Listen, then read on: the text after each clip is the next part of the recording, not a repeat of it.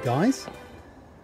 So what are we in now? Early September, probably going to be the last video where I make habitats this year, or habitats, because I've had a couple of people who want one, and that'll be really good for saving rainforests, because I should, between the two, be able to save an acre hopefully through the World Land Trust.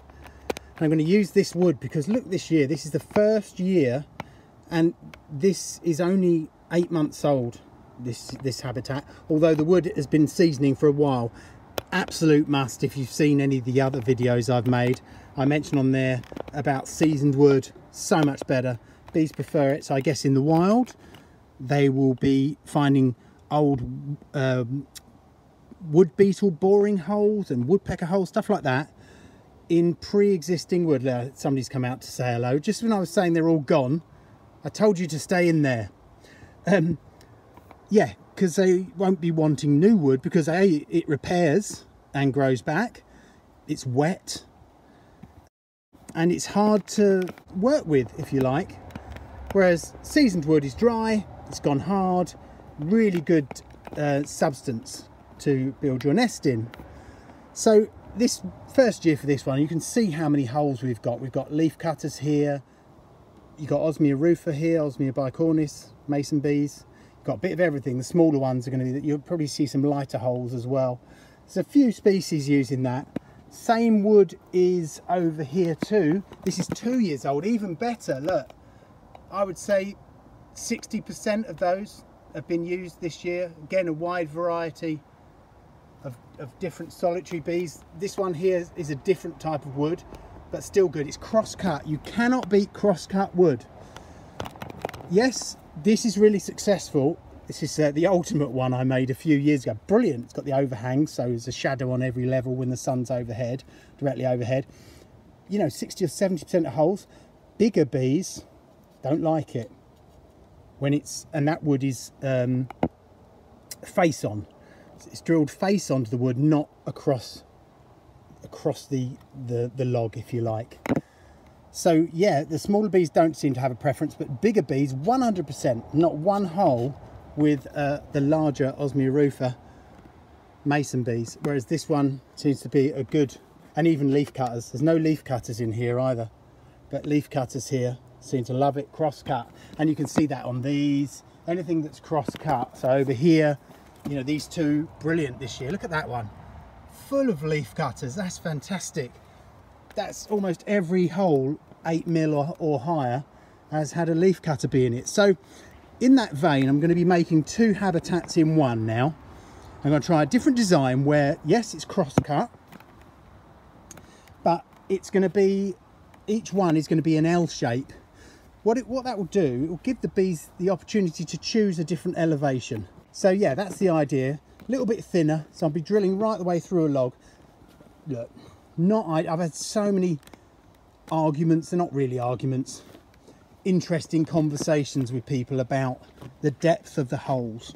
Now, in the wild, you would not find every hole 6 inches long. And if a bee finds a hole, they're going to make the most of it, no matter what length it is. Obviously, if it's too small, they'll just move on.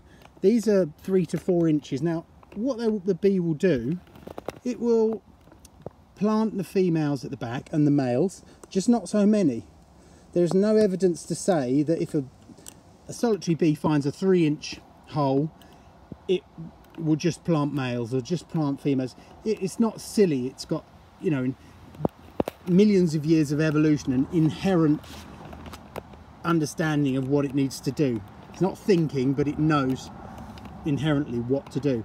And it will plant females at the back, males at the front. They come out first, check the lay of the land. I guess they're a little bit expendable. You only really need one to survive. So if it does have a cold snap, they're going to fall, you know, under that trap. But the females, obviously more important, so they'll come out last of all. So what I'll do is I'll finish cutting this off, and then each bit will be cut in half, and then that will form the L. It will make sense in a minute. And then the other good thing about doing it like that is that the roof's cover, which is also vitally important for shade so they don't overheat, is going to be covering far more of the habitat because it will go across that void between the two sides if you imagine an L shape. But in a minute you'll see. So I'll finish cutting this by hand. I don't like using, I could just get the chop saw out, get a multitude of other, I've got a circular saw. There's loads of ways I could cut this, but you know, A, it's using energy, and B, it's exercise, and C, why not? If you're going to make something, there's nothing feels as gratifying as making it with your own hands. So I'll finish cutting this now, and then I'll come back and I'll show you exactly what I mean. But I think these are going to make lovely habitats, and that wood is fantastic. We already know that because it's done well this year.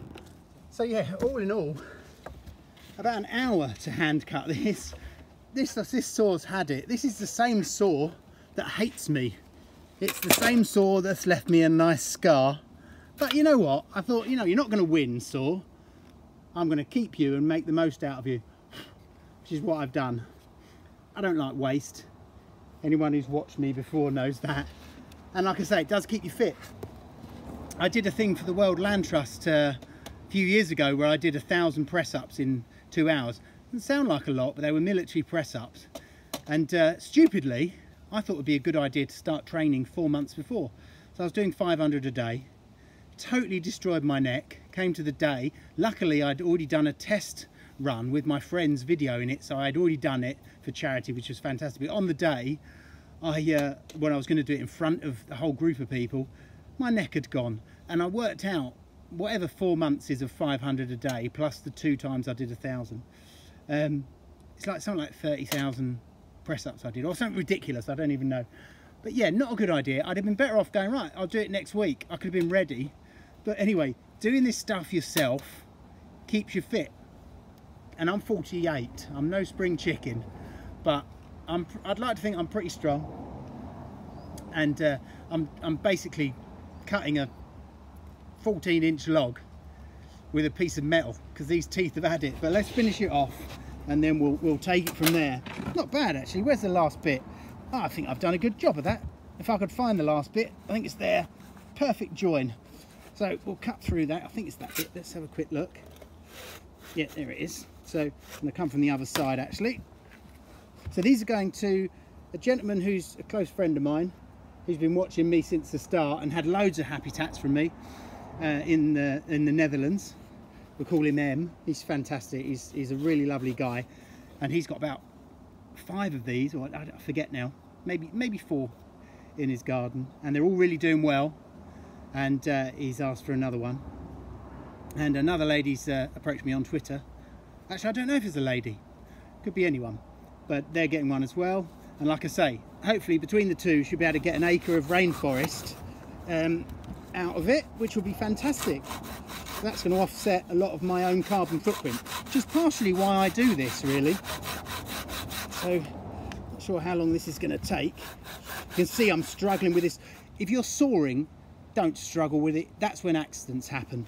Get yourself a nice saw. Keep your hands out the way. Let the saw do the work. Always hold a saw. Don't grip a saw and fight it, because that is when that didn't happen that way. It fell on my hand, but that's exactly when accidents will happen. Oh, it started to move. We've got some action. Let's finish it off. Might have to do a bit of cleaning up here, but almost there. There we go. And there we go. That's not a bad cut. There's a lovely, see that hardwood, look. That's going to be beautiful. Not so seasoned inside, but that won't take long. That's going to, once I rub all that down, drill and rub it, and then it'll be cut down the middle, and this bit will be folded over and joined, and then top and bottom will have a roof or some legs at the bottom. And that way, in fact, you probably see it like this. You can't really see it, but if you imagine that sort of shape, only smaller, they'll have this elevation to choose from, or that one, depending on the type of bee. If they're a little bit late in the season or early, there could be loads of factors that affect their choice, but they definitely do choose. I know that from having hundreds of thousands over the years. They definitely choose. The fact that they like cross-cut more is there's a definite slew that way with bees. So yeah, they're not as silly as you think. So next step, now shall I drill them and cut them in half, or cut them in half and drill them? I don't know. Let me give it some thought. Watch this space. Be back with you in a minute. So 3.5 hours drilling. They're both drilled. Just going to put the last hole in, which is a bigger one, because I always like to do a little design of the bee flying out of a hole. Move it over here a bit. So just get that one finished. The edges of this wood are very soft as you come out from the centre.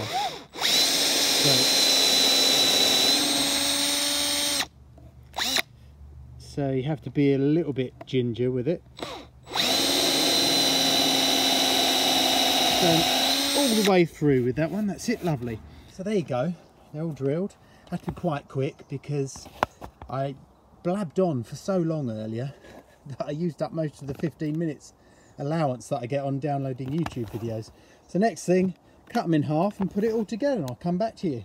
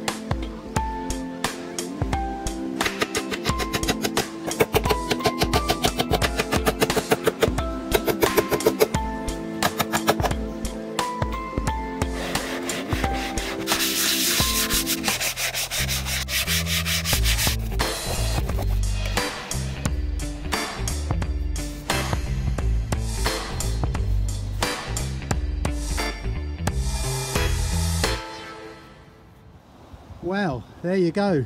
About 7 or 8 hours each they took. Loads of work, but I think the most successful habitats I've made, these are going to be awesome. They offer that choice of elevation in the cross-cut wood with a big roof. What more could you want? This is the back, so they're finished off nicely. Keep the weather right off, they will. Won't last forever, but they're going to last a good few years. And at the front, there we go. I think they've come up beautiful. I'm really pleased. The only thing I'm gutted about is that I didn't make one for myself, but I will be now because they look absolutely lovely and they'll sit in the corner of a person's garden perfectly. Thanks for watching, guys. Cheers.